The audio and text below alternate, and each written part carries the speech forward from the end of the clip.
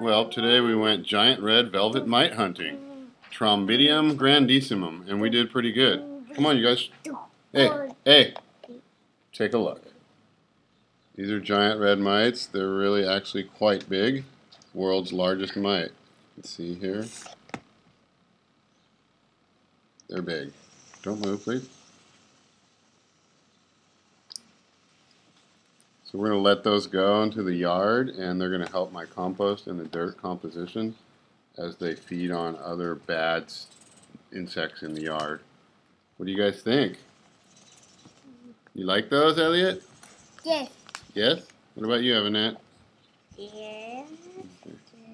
Okay, say goodbye. Bye. Bye-bye. Bye-bye.